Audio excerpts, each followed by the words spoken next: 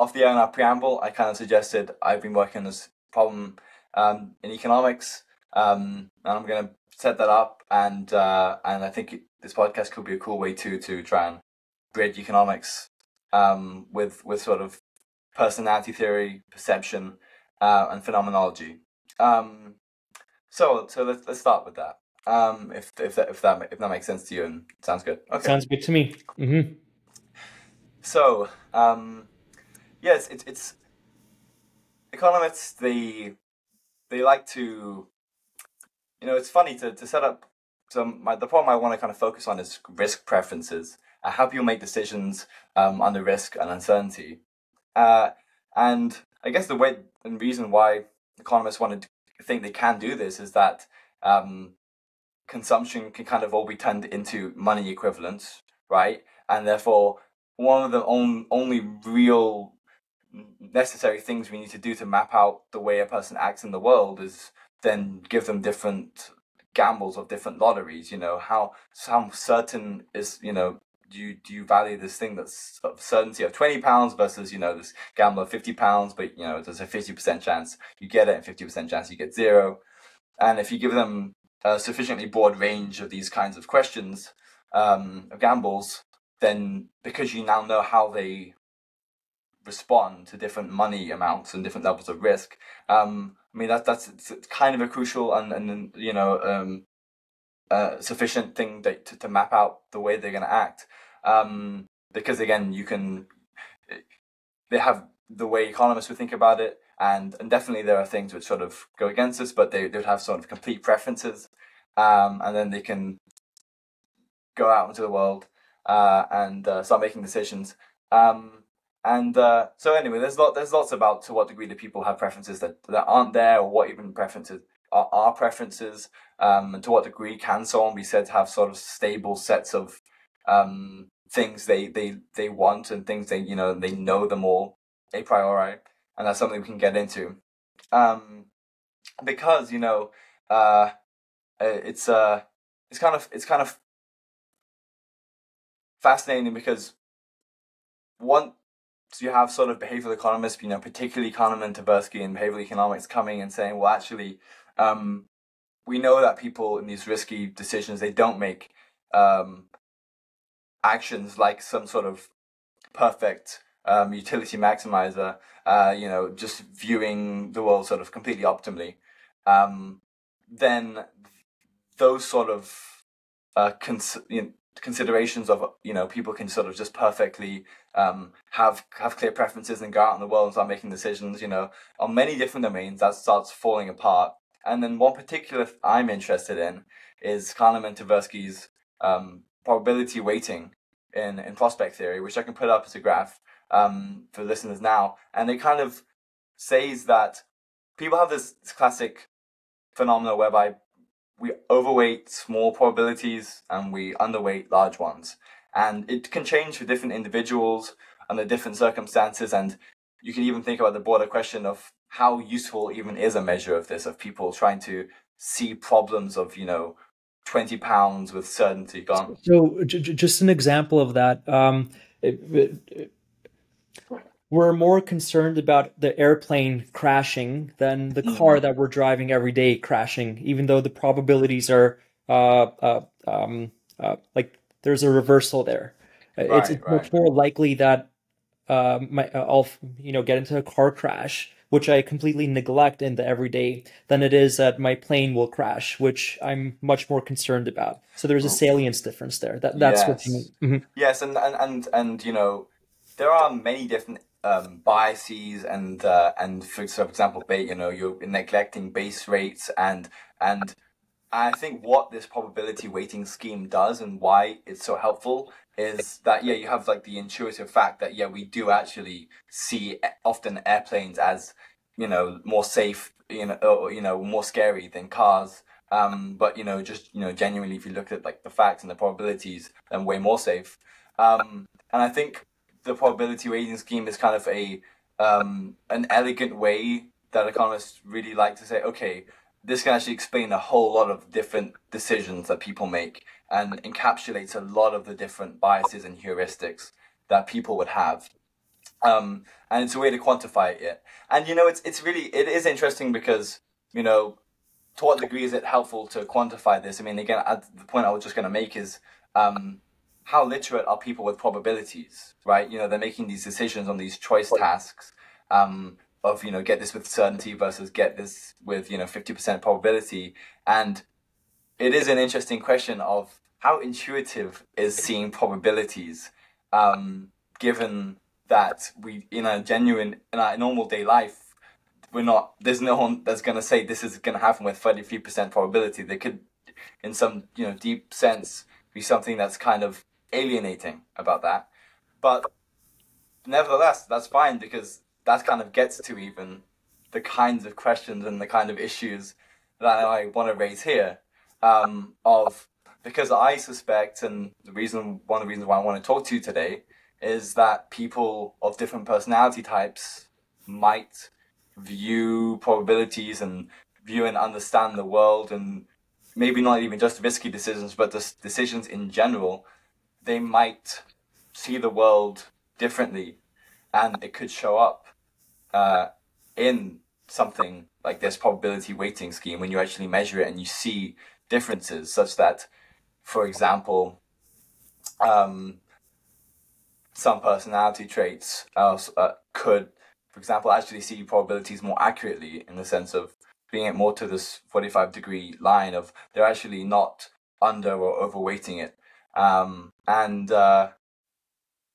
So that's kind of the proposal. I can get into why I suspect that, but I think in talking to you off the air, you kind of made sense to you, given your thinking of personality and a phenomenological perspective. And as we've talked sort of in our previous podcasts, your theory of personality bridges personality with relevance realization, John Vervaeke's theory of consciousness and how sort of we navigate the world as limited cognitive agents. And therefore, the world is genuinely going to be appearing to us and manifesting to us each individually differently. And so I wonder what you think of that proposal, and how useful might personality theory and your understanding of phenomenological personality theory help in trying to explain this kind of economic phenomena. Great. Okay, so let's actually step away from personality for the moment. Let's get our bearings right. So the sort of behavioral economics turn, as far as I'm concerned, what it was based on was the realization that human decision making isn't predicated on a kind of idealized, fully logical process, where the sort of like criterion of rationality at play is idealized or ideal rationality, where what we do is constantly maximize rewards and minimize risks, and there's this optimization process going. It's not a computational process that's taking place that's guiding our decision making. Instead, there was this turn toward an account of bounded rationality, that the decision making that we're actually engaged in is based on a number of, let's say, reflex-like machineries that we can call heuristics, which are good enough solutions or strategies that we can adopt and implement across situations that at least enough of the time lead to like good enough problem solutions. And what a heuristic is really just a kind of rule of thumb. And it's a rule of thumb that we implement not by knowing about it, but it's very pre-reflective. It's pre-propositional. That's why I said that it's reflex-like. And the issue with heuristics is that there's no such thing as a free lunch. So people in economics and psychology and related disciplines have heard this this notion, right? That every strategy that is good for solving problems in some contexts is going to be counterproductive in other contexts. So every heuristic, as meaningful and effective as it might be in some contexts, is going to become a bias when generalized into other contexts, such as, for example, the heuristic tell the truth, So this is the famous sort of ethical dilemma that they level against Kantians as against deontologists. If the maxim is to tell the truth, then what do you do when a serial killer arrives at your doorstep and asks for the location of their next victim that you actually know? Do you tell the truth because that's what the imperative is, or do you lie in order to save the life? Well, telling the truth is a good principle to have, but it's going to run up against its limits depending on the kinds of context that you'll find yourself in. So there's this idea, again, that every heuristic, although it works well in some contexts, is going to become a bias in other contexts. Okay, how does this connect to the idea of bounded rationality? Well, despite the limitations that come with heuristics, they're actually effective because they're quick and dirty ways of moving about in the world. This is what in the rationality literature they refer to as our tendency to be cognitive misers. It's much more metabolically costly to spend a lot of time thinking through and exploring a problem space in all of its conditions and constraints and all the operations that are available to us to sort of adopt and enact to get to a solution than it is to just rely on a rule of thumb, so to speak. All that time and energy that would be expended on exhausting the problem space, which in the final analysis is impossible, given that the problem space is virtually infinite in its size, in its vastness. We avoid all of that. We sidestep all of that by just having these quick and dirty ways of going around the world. So like another very basic and relatable example might be that when you walk into a lecture hall, this example is taken from the phenomenological tradition, by the way. Heidegger used it. When you walk into a lecture hall, you don't scan the room and every single object in it to then orient yourself in the proper way to make your way to the seat. You notice all this pre-reflectively based on how all the chairs are arranged, what direction they're facing, where the podium is. All this tells you almost immediately where the front and the back of the room are and where you should go. It's like the room calls for you to act in a certain way. It invites you. It tells you. And you don't think through this. You just see it. It's embedded in the perceptual schemes at play already in a kind of reflex-like way. These are all heuristics that are at play. The way in which your perception is guided is in a heuristic fashion. And what's up? That's very helpful. I like you bringing in and contextualizing what behavioral economics is doing, which is that we are limited cognitive agents, and therefore it would be kind of impossible to rationally, like a computer, compute the problem space of going to an entire room, or rationally compute exactly the degree to which I should tell the truth versus lie in any particular situation based on my long-term prospects and risk attitude. It's no, there are heuristics because we have to navigate this really complex world. And it's funny because, again, say classic behavioral economists like Dan Kahneman and Tversky in their book Thinking Fast and Slow, they kind of would propose that there's a system one, which is these more biases and heuristics and more quick and dirty kind of thinking, versus a system two, which is the ability to rationalize and put in more cognitive effort, but then make a better decision. But here's the interesting thing.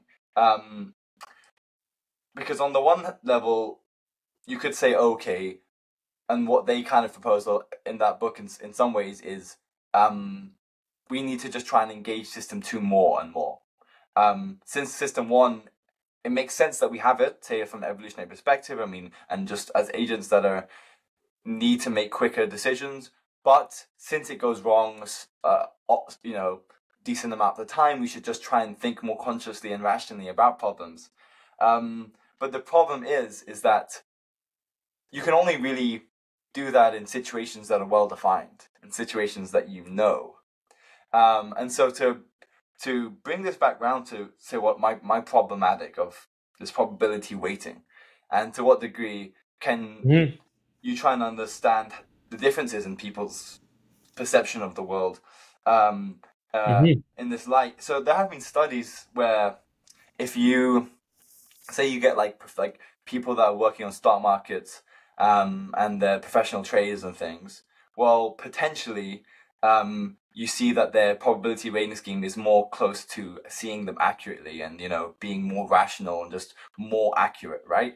And therefore, you know, one thing you might say is, well, maybe people just need to have more experience of the world, that domain, and then they will make better decisions. But the problem is that you can't have experience in every single domain possible, right? And I think this gets to the heart of what something like personality theory is. It's like, okay, fair enough, you can say, oh, since these heuristics often can go wrong, despite how useful they are, we should therefore try and be more conscious and active and try and override those. But we actually can't. There's some fundamental way in which, given the fact that the world is comprised of ill-defined problems, you can't just ignore the fact that there are going to be, and that's why I'm finding it then so fascinating to think about this in relation to personality traits, because now you're saying, okay, you know, in what fundamental ways could we actually even measure how people see and view and understand the world in different ways, and how and just the ways and potential for how that might help us understand people better is kind of immense to me. So that's hence why I bring it up. Let's build up to personality now. I think some of the basics are in place. I think what is basically happening in behavioral economics is a kind of thematization of some basic aspects of our problem solving in the world, and it sort of goes all the way back down to basic biology, actually, because what you're faced with in the world is always this sort of this problem of having to weigh your risks and then to maximize gains and minimize costs, minimize losses, things like that. And, you know, the typical sort of survival game is, let's say you're in the savannah and then you hear a noise in the bush. Are you going to... So notice what that world is consisted of, right? It's a world of uncertainty. Something just happened, an anomaly, the noise in the bushes, and you don't know what it is. You don't know what to attribute it to. The question is it dangerous or is it not? Or more than that, is it dangerous or is it not dangerous, or is it potentially rewarding or is it not? Because it could be one of three things. It could either be a lion that's waiting to pounce you and eat you. That's danger. It can be nothing significant. That's neither dangerous nor rewarding. Or it can be a rabbit that you yourself could catch and then get dinner on the table for the night. Now, human beings we are at the top of the food chain, but a human being against a lion, that's not, odds are very, very low that you're going to survive. So, sort of like from a basic evolutionary perspective, if we weigh the probabilities, the risks and opportunities in the situation, it's much more costly to assume that it's nothing or that it's a reward than it is to assume that it's a threat. So what seems to be happening on the one hand is a weighting toward risk aversiveness, and it's a kind of a priori assumption that gets built in as a kind of evolutionary heuristic, right? We're already and think about how that actually manifests itself. It's not just a thought. You have an autonomic nervous system response. Physiologically, you tighten up, your pupils dilate, your heart starts beating faster, everything else sort of freezes so that you can focus on whether to run away or to fight or what. So the heuristic, the way it's enacted, isn't just as a thought, It's an embodied pattern of unfolding that takes place at the level of body in relation to situation. That's thing number one. Thing number two is you still got to account for all the times that the noise in the bush is actually nothing, and all the times that the noise in the bush is actually something good. So there's also a sort of selective pressure to be oriented toward the unknown as potentially rewarding, to perceive the unknown as opportunity for reward. And the way that plays out physiologically is, again, you get attuned, you get interested, you want to approach, you want to explore. The underlying machinery for reward seeking is actually exploration. Exploratory behaviors and attitudes. Just the exploratory orientation is itself what becomes the response to the unknown as the alternative to the unknown as threatening. So you get this basic division of, right, the possibilities for orientation and action. How should I orient myself toward the unknown, all things considered? Especially when you lack expertise in a particular domain, you're going to need some a priori's to come in and fill the gaps, to pre-structure, to prefigure how you're going to orient yourself toward the unknown, all things being equal. So that's the basic economic problem as it pertains to our relationship to uncertainty. And essentially, what you see in personality at the level of the Big Five traits is a description of individual differences of how we orient ourselves toward the unknown with respect to ensuring a sense of security against threats. The three traits that evolved to fulfill that function are conscientiousness, neuroticism, and agreeableness. And how we generally orient ourselves with respect to possible rewards. And the traits that evolved to fulfill that function for us are traits openness and extroversion.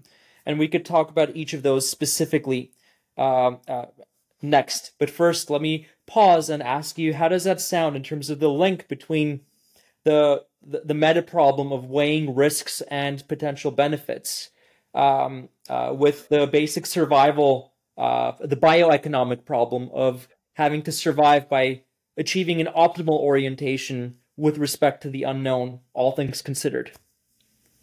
It's really helpful, especially because when you bring up the bioeconomic problem, it becomes obvious, for example, that the gains or potential opportunities is a fundamentally different kind of thing than potential losses of danger. Because danger is something which, yeah, it can kill you, versus rewards, there's, you could say, limited upside. And that is just like a, a biological fact. And so when economists before, it's only been like the last recent decades when they would say, actually, no, we're going to have to think about risk preferences differently, depending on the reference point, depending on if it's gains or losses. Now, I'm not going to say that economists were like idiots and they didn't realize this was the case. Obviously, it was just a case of parsimony, what things are relevant and what are not. But economists have just gone, well, no, it is actually a genuine, relevant difference. And we're going to fail to understand how people make decisions if we don't take into account the reference point, so to speak. And so, yeah, so personality traits kind of, and so I would just say though, like in hearing you, obviously I understand the Big Five, but in hearing you map out the way in which personality can kind of give you these problematizations of how should people respond to different kinds of threats and rewards. And I know this gets even more nuanced if we speak more deeply about cybernetic Big Five and things. It's just like giving me the insight that is going to be sort of really helpful for thinking in a more nuanced way about the many different domains of how people make decisions, such that making it even more nuanced than just gains and losses, say. Could I make a quick point before I forget, actually, on just this topic? Because in my head I made the point and then I forgot, and I was like, oh shoot, how am I going to remember? So it just came back. So I don't want to lose the opportunity to voice it before we move on. Now, if you think about this idea of mathematically calculating the actual weights on the probability of loss versus the probability of gain, and how that acts as the sort of criterion of what the most rational decision would be, all things considered, in a situation where you're faced with an economic problem of decision making. What the mathematical calculation itself presupposes is precisely the kind of expertise that you would need in order to fit yourself, to match yourself to the world that you're confronted with, instead of having to rely on biases that might be prefigured by individual differences in, say, personality or intellect or things like that. And so I think this is really interesting, actually, that the problem of risk and benefit never actually goes away, but by acquiring the relevant expertise, you become more fitted to the actual relevancies that are invariant features of that kind of world. So in the absence of expertise, we might hypothesize that people are most likely to fall back on what is, well, there's two possibilities. Either on what's typical of like any human being, which is essentially what the heuristics and biases literature, I think, helps to thematize. The entire list of heuristics and biases that apply to all people, all typical human beings, at least like ideally speaking, even though there's definitely like cultural bounds and constraints there at play as well, and cross-cultural questions. Or as an alternative hypothesis, which is where I guess our conversation might lead, that in the absence of relevant expertise, what people would fall back on is their own typicalities, their own unique trait configurations. Those would have at least a kind of moderating effect, if not a mediating effect, on how they, the kinds of heuristics that they resort to in order to make sense of and cope with the uncertainty at hand. Right. Yeah. So, I really like that, because again, in like thinking about these kinds of problems and just reading more deeply behavioral economics, that's what just a broader theme I've been thinking about. Is, okay, yeah, you can map out in general.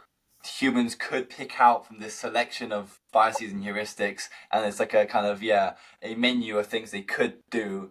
But I don't think enough work has been done on how might people select and engage different heuristics and biases, and how might differences and how they play out show. And so, for example, this is why I've been so fascinated by the fact that we can measure for individual people like a probability weighting function, because that's like a more like continuous and quantitative way you could do that.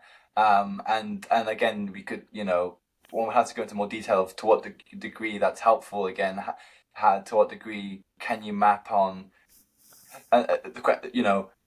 you're making decisions based on probabilities versus, again, you're someone in an embodied, embedded environment. Because one thing that came to mind when you brought up, you're in a savannah and you're trying to evaluate, could this be a threat or actually is there a possibility, is there's actually like a meta problem of first, is this something you have, is like, for example, you might say something like, do I need to engage, neuroticism versus extroversion version here? Not that we do that in some conscious way, but the system, and that's something that, say, economists have grappled with, is what is the reference point? Like when you start evaluating monetary gains and losses, actually, what is the reference point? And sometimes it can change. It can change depending on the situations of the task, and so sometimes it's just what you have given at the start of the experiment or whatever, but is it your overall wealth level in your whole life, or is it just based on what someone else just did to you, and now the thing that someone else has done to you is really salient, or just just how much money. So let's talk about that. Let's talk about that as well. Are you finished with the point, by the way? Yeah. Okay, cool. Yeah. So, okay, I recently came across this article. Let me tell you the name. It's called The Diversity Advantage, an explanatory framework for personality traits.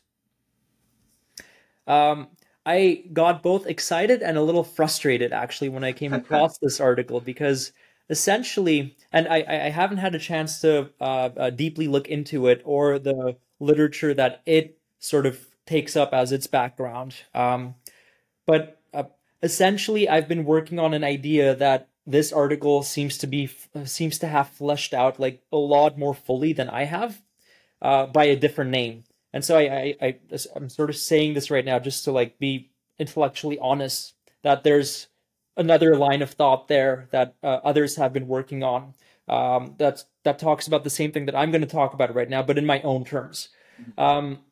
What they're calling the diversity advantage, I'm calling the master of all traits hypothesis. And it's this idea that the world is so complex that there's really no such thing as a free lunch from the point of view of whether I should weigh the risks and opportunities in this direction or that direction. And so what I want is to have a population that's diverse enough in terms of individual differences in these weighting specifications, that even if individual members of that group or society mess up here and there, the group as a whole will have a kind of adaptivity or adaptation to the variegated environment that would make up for these individual drawbacks, let's say. And so what you see is, right, the group as a whole becomes the master of all traits. That's where the term sort of comes from. Because you can't have a master of all trades personality. The best you could have is either a jack of all trades, which maybe minimizes risks all across the board, but with that also ends up minimizing the potential rewards to be gained. Or you could have specialists, masters of one or two trades max, which really maximizes rewards within a narrow range of domains, but right, is much worse off across all other domains, let's say. So this group level adaptation, it really makes up for, it's a way of optimizing the trade-off between risk management and reward acquisition at the level of groups. Okay, so interested readers or listeners, check out the diversity advantage theory if you can get to it before I do, or check out my dissertation where I talk about this as the sort of evolutionary factor or driver of individual differences in personality. Because in this case, what you see happening is the reason why individual differences in personality traits exist, if we really apply this line of reasoning, right, is to because it's adaptive at the level of groups. And so this answers the question that you were raising, that's raised in the world of economics, around where these weighting differences might even be coming from and like why they should even be there. Well, because there's no way to predict in an a priori fashion whether to try to mitigate risks and orient yourself to the unknown as though it's threatening more, or to do the orientation toward it as though it's more promising. There's no way to know a priori when you're confronted with wholly novel situations. And we are, at least some of the time, confronted with wholly novel situations. So there's limits to what expertise can give us in terms of how to optimize our weightings, so to speak, between risk versus reward management, security versus exploration. Yeah. So let me pause there. Well, you know, it's like one thing is that it's making me think that personality is something which must be adaptive for an individual, but then also for groups, and there's some interpenetration there. So yeah, I mean, one reason why there are differences in personality is that on a group level, it's kind of like in the Enigma of Reason by Mercier and Sperber, they argue that the reason why we have sort of confirmation bias is actually because in groups we can better achieve and argue with each other and come to better outcomes. And then similarly with personality, if we all have different personalities, we wouldn't want to we want to find some optimal middle ground personality and then all have that. just as Mercier and Sperber and the Enigma of Reason would argue against the fact that, you know, reason is some generalized perfect thing that we, you know, that humans have as a faculty. Actually, it's not that. It's actually kind of a specialized way of making arguments. And if people are good at making and evaluating their own arguments and the arguments of others, then that in some meta optimal sense, that's kind of better.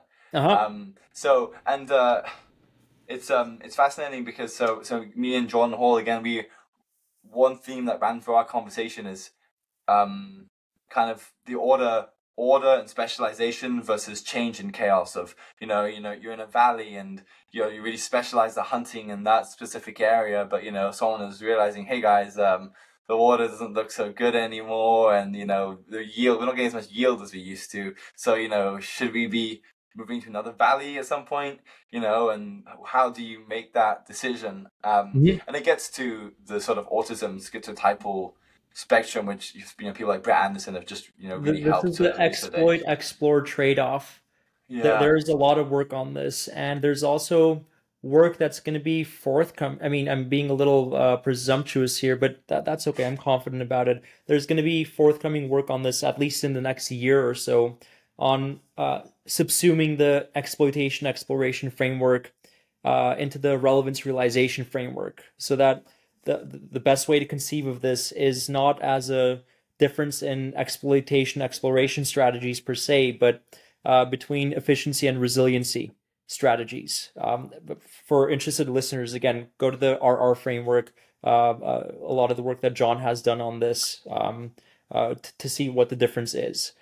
So there's an important nuance there that could help to unify several different theoretical frameworks here through RR, relevance realization. I just want to mention that. Yeah, it's I mean, on that point, because it's helpful, because from what I understand, like, your enactivist theory of the Big Five, the fact that we have, say, openness and extroversion under plasticity sort of umbrella, and then in agreeableness, neuroticism, and conscientiousness under stability one.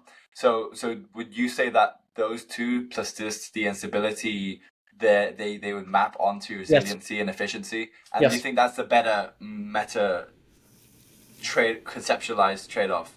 That efficiency and resiliency is something which actually subsumes something like exploitation and exploration. Yeah, that's exactly it. Because the basic problem that you're tackled with in reality is something like, in order to ensure security, I need to find what's invariant. Okay, what's invariant in the environment, so that I can stave off threats and risks and things like that in the least metabolically costly way possible. And in order to maximize reward through opportunity, what I need to do is seek what's variant and then cope with change in a way that's adaptive across time. And that's why things like openness, for example, or exploration really, that's where they come into play in some sense. So exploitation is a way of minimizing costs in my survival strategies, let's say. We're going to stay in this valley, for example, because we don't know what lies out there. If were we to venture into the unknown, there is the possibility of reward, but we might also get killed by predators because we don't know what's there. But how far can you really stretch that strategy, really? How far can you push it? There is a limit, but it's impossible to know what that limit is objectively, because you're always just gambling, right? You're always placing bets against reality, so to speak. You're always making predictions.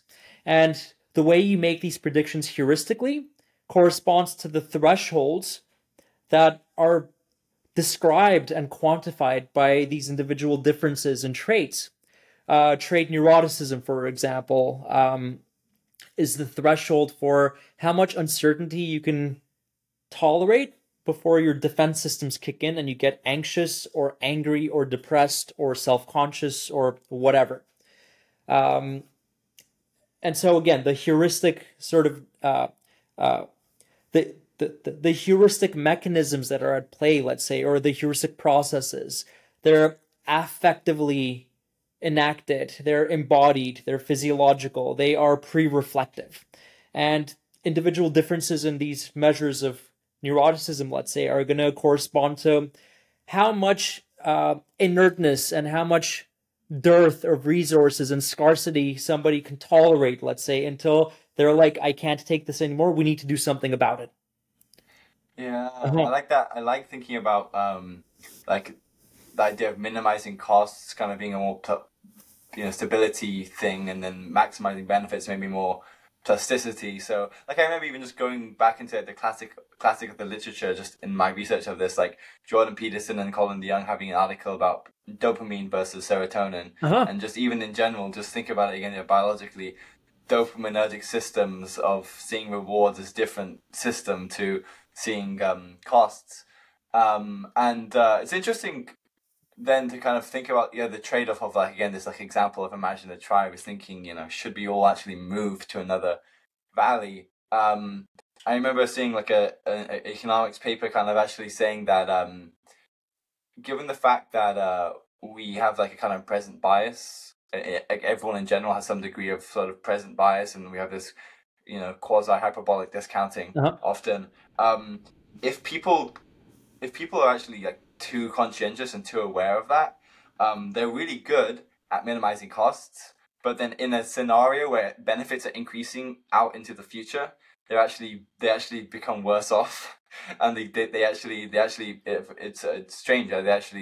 They start consuming the benefits too early on for some reason. I would have to look more into that. But there's some way in which I have to it's actually it was kind of a counterintuitive conclusion. But for Could you say that again? Could you? Yeah, for some reason, imagine people, they have this way in which, imagine people know that when they get into like the future and there is a reward, they will want to take it. Therefore, going backwards in time, they look at the future and go, I know I'm going to be like that. So can we talk about this in reference to like the marshmallow paradigm? Yeah. Right? I think so, yeah.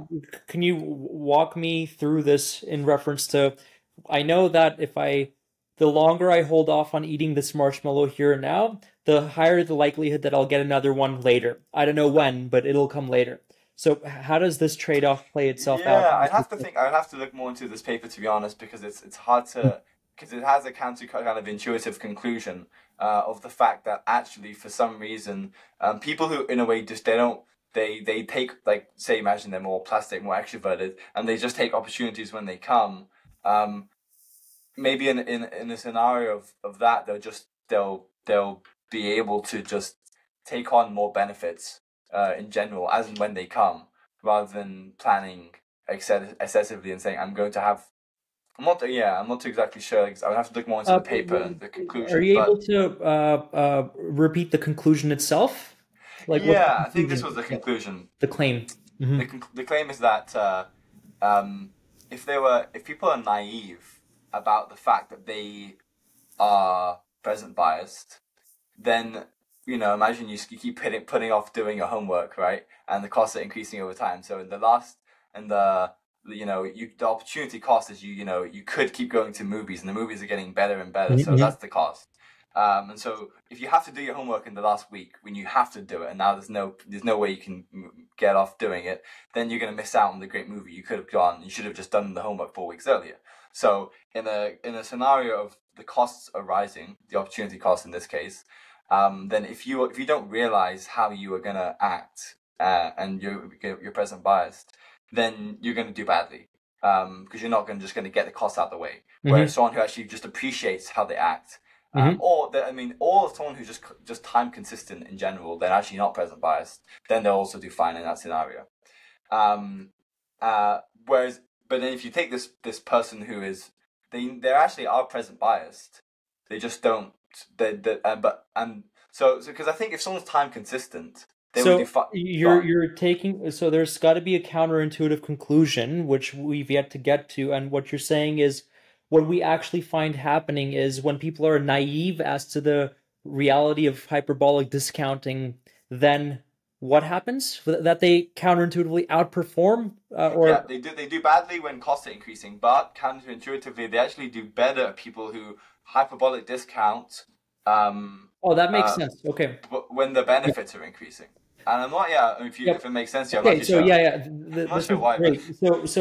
I'll let me situate this in a kind of clinical context, actually. So, okay. what we see happening in the worlds of people who meet the criteria for attention deficit hyperactivity disorder, ADHD, is actually okay. So there's two things. Trait conscientiousness is negatively correlated with the attention deficit component of ADHD. So the lower you are in trait conscientiousness, the more scattered your attention is. All right. And agreeableness is negatively correlated with the hyperactivity component of ADHD.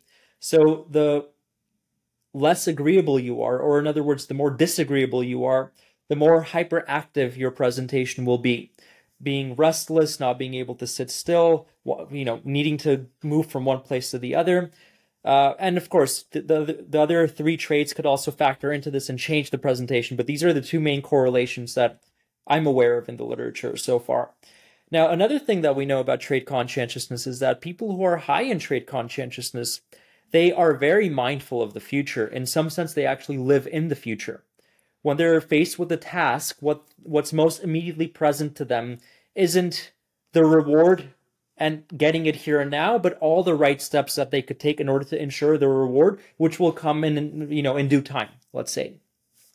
So there's actually a on one of the self-report measures of the Big Five called the NEO-PI3 or the NEO-PIR, which is the previous iteration of the NEO. You've got trait conscientiousness, and conscientiousness breaks down into 6 sub-factors or facets. One of which, as far as I remember, is called impulsiveness, trait impulsiveness. Or it might have been moderation, but I don't remember. But essentially what it seems to be measuring is okay, hold on. There's quite a bit to unpack here, and it's important, so bear with me here if that's okay. So look, conscientiousness is a very perplexing trait because what you find is that it's differentially correlated to both trait extroversion and trait neuroticism. Collins' framework, Collins Young and Peterson and Quilty, they're the authors of this framework, the Big Five aspect scale. It takes each trait and breaks it down into 2 aspects, all right? For trait conscientiousness, the 2 aspects that are there are trait industriousness and trait orderliness. Now, what they've found is that trait orderliness correlates negatively with trait neuroticism. So the more orderly you are, the less neurotic you tend to be. What that basically says is that the more attentive you are to rules and procedures and structuring your environment and structuring time and space, the less negative emotion and defensiveness you actually experience across time. So a part of trait conscientiousness is related to the threat system and the security system. That's point number 1. Point number 2 is that the other aspect of conscientiousness, industriousness, that's actually positively correlated with the reward system, extroversion. It's really interesting. And what therefore seems to be happening at the level of mechanics here is that conscientiousness is what accounts for the individual differences that we see in how people prioritize goals, whether the goal is to avoid a threat or pursue a reward, by the way. That's what goal means. It's not about rewards. It's about either rewards or threats, right? It's how we prioritize goals across time scales. The higher somebody scores on trait conscientiousness, the greater the tendency that they have to prioritize long-term goals over immediate goals, whether the goal is to avoid a threat or to pursue a reward. What that means in this case, bringing it back to ADHD and bringing that back to what you were saying in the study, is that if you're high in conscientiousness, you are going to what we're going to see is less of a it's not going to be a difference in who performs better than who. What we're going to see is first and foremost a difference of whether the goals that I see are further out into the future or closer to the present. So if in the example that you gave in this study, the counterintuitive sort of conclusion was that you see people who are, when they're naive as to the reality of hyperbolic discounting, so self-regulation or inhibition of immediate gratification is sort of like not really there, or it's less there than it could be. That fits them to a world where the rewards are present and to be had here and now with a sense of immediacy and urgency, so that when they're in that world, that's how they will respond to it. They will go for what they see. Whereas people who are more oriented to rewards and opportunities and risk management as it takes place across longer time scales, they're more likely to forego immediate rewards. That's how the mechanics of it, I think, plays out if we really put all this together. So I think what's at play here mainly is differences in trait conscientiousness. And yeah, that is the trade-off that we see happening in trait conscientiousness. The more future-oriented you are, the more likely you're to miss possible rewards and opportunities that exist closer to you in the present in an immediate sense. And the lower you are on trait conscientiousness, the more you're likely to miss long-term goals that need to be pursued. Look, like getting a PhD, for example, is the type of problem you solve over the time scale of years, 4 or 5 years, 6 years. There are lots of problems in life that can only be solved across long time scales of spanning multiple years or even decades. So at the same time, there are problems that exist across shorter time scales. Like, what do I do today? What do I do right now? What do I do that I'm here trying to focus on my studies and get my life in order, but then I meet somebody who's very interesting. And I know that if I get romantically involved, that might distract me from all these other goals. But now I'm faced with a basic economic problem. Do I allow myself to be distracted, given that I might find my life partner here, or do I... So it's conscientiousness that's sort of at stake here from the Big Five point of view, I think. Yeah, definitely. It's and I should say, like, the study I brought up wasn't an empirical one, but just a theoretical one, thinking about being time consistent versus not, and being hyperbolic discounting, and then whether you know that or not. And I mean, it might be interesting to actually do an empirical study and then say, well, then does conscientiousness, could that map onto like an understanding of the present biased nature of, your extroversion and other short-term traits, and therefore your ability to plan. Because I really like that you say, for example, with conscientiousness, that you almost live in the future. It's like, it's kind of, that is salient to you. I mean, as someone high in conscientiousness, that even I was describing it to a friend, and that's kind of what I said. It's like, I don't think, I just like, it actually wouldn't be fun for me to like eat this enormous cake right now. I actually just don't think it would like it, because like I know I'm going to feel awful, and it's going to disrupt this and that goal that I have. I'm not going to be able to do work in the evening. I'm going to be half dead, It's really interesting. I'm not sure how we brought up the conscientiousness. It was probably my bringing up this study, but I'm really liking, because the reason why it's been interesting to think about different personality traits and why that's helpful is like, even in just thinking about what predictions would one even make, what hypotheses would one think about if you're looking at differences in like probability weighting function, differences in how people see Absolutely. the world in these scenarios. And like I think this is a very crucial theme actually for economists and psychologists and cognitive scientists and philosophers to really consider, because like human beings are the animal that discovered the future in some sense. Our life world, it's a temporal life world. Our existence is temporally extended. Our temporal horizon, it extends way out beyond just the next day or month. We have the power really to imagine and envision a future that takes us all the way beyond our own lifetime even. And that's where we get into all sorts of like philosophical and existential issues of like, what's the meaning of life if my life will end in 50 years and then everything continues forever, for example. But the point here is that what this means in terms of the economics of life, the bioeconomics, is that the problems we're now tasked with solving are problems that could exist across several different timescales simultaneously.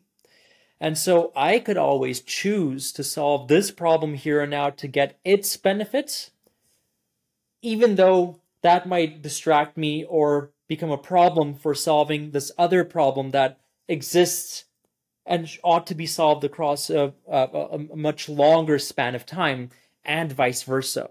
What's the right answer to this problem? Nobody really knows. You can't know. You can't, because that requires prediction. That requires probability weighting. And the moment probabilities are involved, certainty goes out the window. And now you're, again, being called to orient yourself toward uncertainty. And what better way to orient ourselves toward uncertainty than through individual differences, which are the basic heuristics that we're equipped with at birth, because of how this benefits the group as a whole, and how it adapts to the world, both in its dimensions of certainty, both in terms of the known and the dimension of uncertainty, the unknown. Yeah. I mean, I know we've touched on this a lot of certainty versus uncertainty. But even just, I'm thinking back to some papers I've been recently reading in economics, and they kind of say that like our typical economic models perfectly fine in situations of certainty. But the only time you need to even implement loss aversion and reference dependent preferences is when there's uncertainty. Because if you can perfectly predict something, I mean, why would you be loss averse? I mean, you know what you want to consume, but it's just when something you suddenly realize, you have less money now in the situation, or your budget constraint in economics, collapses inward and it has a different shape now. Well, now what do? How do you trade off things? And then it starts changing. And I mean, one question I wanted to ask, because it would help me understand personality theory, and it might be relevant here, is do people differ based on, is plasticity stability this meta trade-off? Is that something you could measure helpfully outside of the personality traits? And what I mean by that is, for example, for example, you talked about in, say, one trait like conscientiousness, there's two aspects, a positive and negative, one that's more related to extroversion and one neuroticism, right? There's orderliness, orderliness, and there's also industriousness, right? And would someone who is more orderly in, say, conscientiousness, would they be more likely to be that more stable trait in other traits?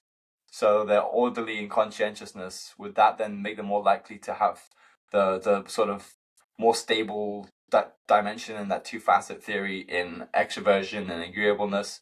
Because so slightly, as far as I know, ever so slightly. There are weak but reliable correlations. So that would make me think that there is some slight way in which people differ in terms of stability, plasticity. But the reason, and this might not be related, but there's something I've been thinking about too, is Brett Anderson has been helpful in like categorizing autism-schizotypal, and he actually has a paper about kind of the degree to which in predictive processing it's sort of to do with the kinds of error slopes you want to minimize. Meaning, for example, someone who's more autistic, they don't mind minimizing getting small rewards. They're fine being in a situation that's known and say they're better at programming, because the slight gains they can make from incremental improvements is actually like fine for them. That's really good for them as a cognitive system. Whereas someone who's more schizotypal, the reason why they might care about bigger patterns and not care as much about mathematics and smaller details is that they're trying to get bigger gains. So they're like trying to like find relations, go to different scenarios or just find. It doesn't mean they can't actually focus into one area, but they whatever they're doing, they want to find some way in which it fits into and they can sort of suddenly get a really big gain. And so it's kind of like different orientations and I just wonder, like, are they the same thing? Is autism a kind of stability and an efficiency sort of paradigm where they're just more efficient, and that's why people differ in not trait, but there's the autism schizotypal dimension? Or I've been thinking, is this plasticity, stability, and then autism schizotypy, are they maybe like in a way too like correlated, but actually different kinds of problems? That's what I've been really thinking about. That's a great question, and I don't know what the authors of the original papers would say about this, but I do think that. Yeah, I think that this is why I bring it up. Is I think say someone like Mark Miller and Brett Anderson and John Vervaeke, I think they might say that they are the same basically. Like autism is and stability, they're kind of basically the same, and schizotypy and plasticity are kind of because in that paper they kind of talk about schizotypy it is correlated with extroversion and openness. It's about change. It's about going and trying to create new situations.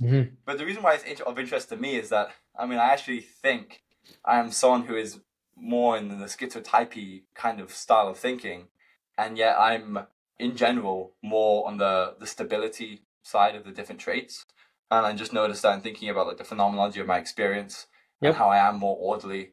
And so that's why I think it might be actually helpful to actually think that they're actually like maybe even like some way orthogonal kind of ways. That is how I'm inclined to think about it too. And actually, this is something that I would level against the relevance realization framework in its original formulation itself. That what it construes as the fundamental trade-off taking place at the highest level of the cognitive bioeconomy is the trade-off between efficiency and resiliency. And these two constraints are placed on a singular sort of spectrum, that the more you tend toward one, the less you'll tend toward the other. Okay, that's not what the personality literature seems to be indicating as to what's happening at the highest level of personality and the personality hierarchy, let's say. What seems to be happening is there's two distinct and orthogonal functions that are both active at the same time. And there tends to be a negative correlation between the two. So they could leave the semblance of existing on a single spectrum, because what you tend to see is the more one tends toward the other, the less one tends toward one. But what you also see happening clearly is the less common, but nevertheless equally possible in actual cases where you see somebody who's high on both, who's high on openness and extroversion, so they're quite exploratory, but they're also high on conscientiousness. So they have motivational and temporal stability. They're high on agreeableness, so they're high on social stability. They're low on neuroticism, so they're high on emotional stability. What you also see happening is the exact inverse of that. Somebody being low on both stability and plasticity.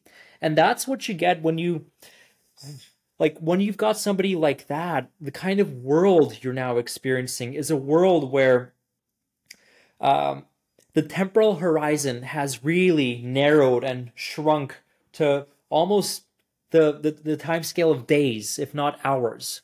And nothing is really anywhere for more than just a moment. Everything is in chaos, and it's hard to come to grips with anything, really. And it's also hard to move out into the world because you're afraid of going beyond what you immediately and presently know as well. So both the stability function and the exploratory function seem to be limited and severely restrained in some sense. So it's interesting to think about the kinds of worlds that correspond to these differences in personality traits, which is where the relationship between personality and perception actually comes in, which is not something that I think most people have thought too much about, too deeply about. And that's why this is really a phenomenology of individual differences that I'm trying my best to really advance here. Because it can help us to empathize with people and their worlds of experience by using psychometrically validated measures like the NEO, for example. And it could also maybe help to tackle some of these more basic, right, primordial economic problems and issues that economists try to understand. So, okay, let me pause there. I'm not sure if you have any thoughts or reactions about that, or if it helps to make sense of your question. Yes, it's really good, and it does make me think that there might be some reasonable way in which thinking about those two, plasticity, stability, and then autism-schizotype, as slightly different, and both helping kind of flesh out how people differ and how they see and understand their worlds. I just want to say that I like that we've come to at least some kinds of conclusions about how economics relates to sort of personality theory and phenomenology, because as I said, when we started this podcast, I was like, okay, here we go. I'll try and lay out some things and see what happens. And so I'm glad that it kind of was helpful in understanding the link between the two. And it's given me I'm just writing down so many things, and there's like just lots of ideas it's giving me for things that need to be researched, and especially because, I think, psychologists and economists have been talking to each other a lot, but I think with personality theory, I think it's just, there are some papers on it, but I think, again, if we just do like these correlations of and especially when people don't understand personality, so they do correlations and then they with extroversion, they don't appreciate, well, do you realize that the different traits are correlated? And maybe if you looked within a trait and you could have a 2-trait theory or a 6-trait theory. So what do you care about?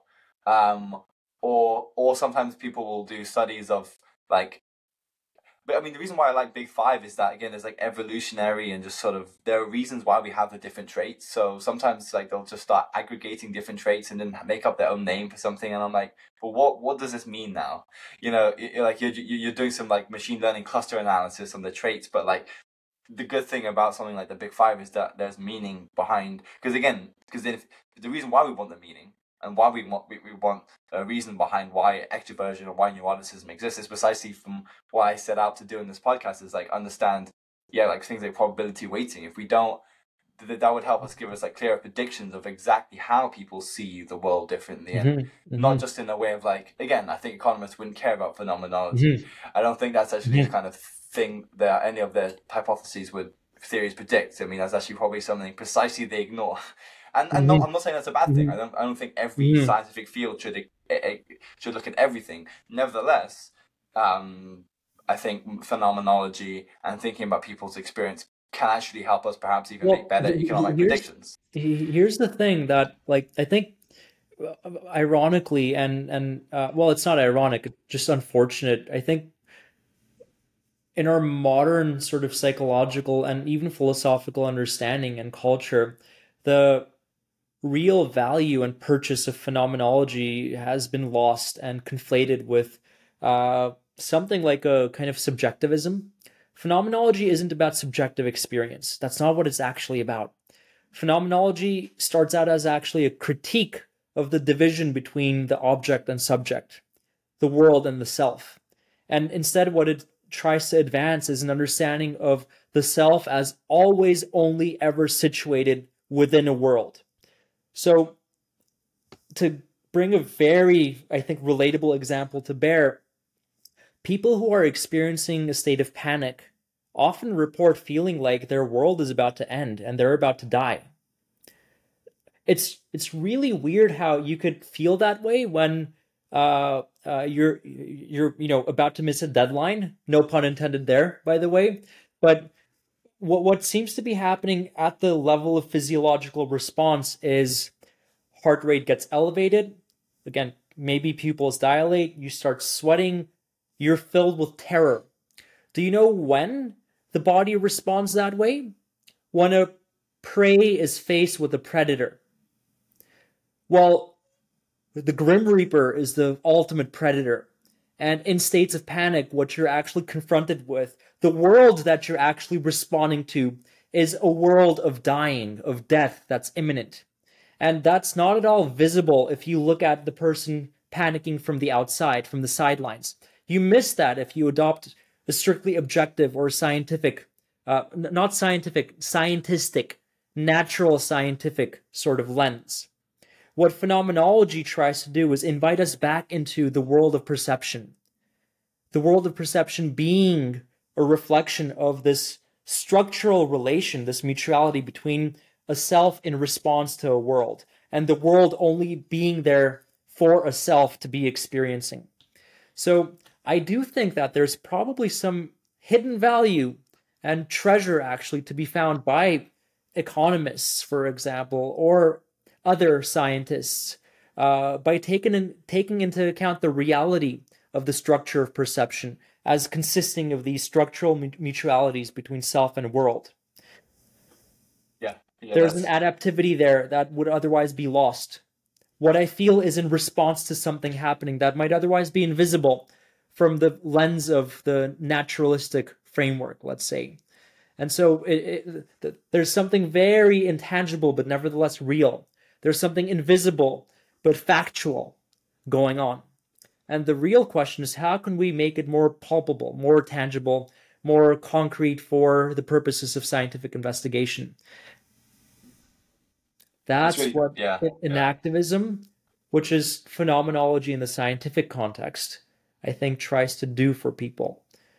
Anyway, let me pause there. I have a lot of opinions about this area of psychology and science and whatnot, but I thought maybe it could, act as a bit of an invitation actually to take the reality of perception a little more into account or seriously than otherwise would be the case, because it's usually chalked off as being purely subjective. But that's not the point of phenomenology, as I already said. I think I have some more specific questions, but honestly, that's a great sort of endpoint and natural endpoint for our conversation. So, do you have any? Thank you. And do you have anything else you want to add? You reflect on the conversation just now, so that's it's awesome. Yeah, one more thing, a half joke, but it's also half serious. You should you should write a paper called something like "From the Economics of Certainty to the Bioeconomics of Uncertainty."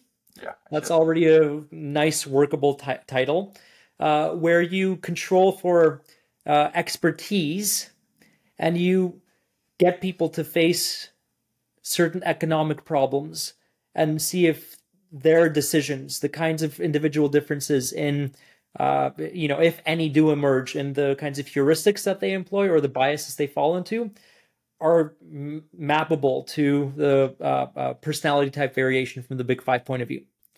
And then you might have an answer as to how important really is the individual differences in Big Five measures to how we cope with economic uncertainty. That would be so helpful, yes. Personality versus excluding it, and then certainty versus uncertainty. Just really clear kind of, that would be awesome. Yeah. Okay, great. Well, thank you very much. Thank you for having me back here again. This was very fun.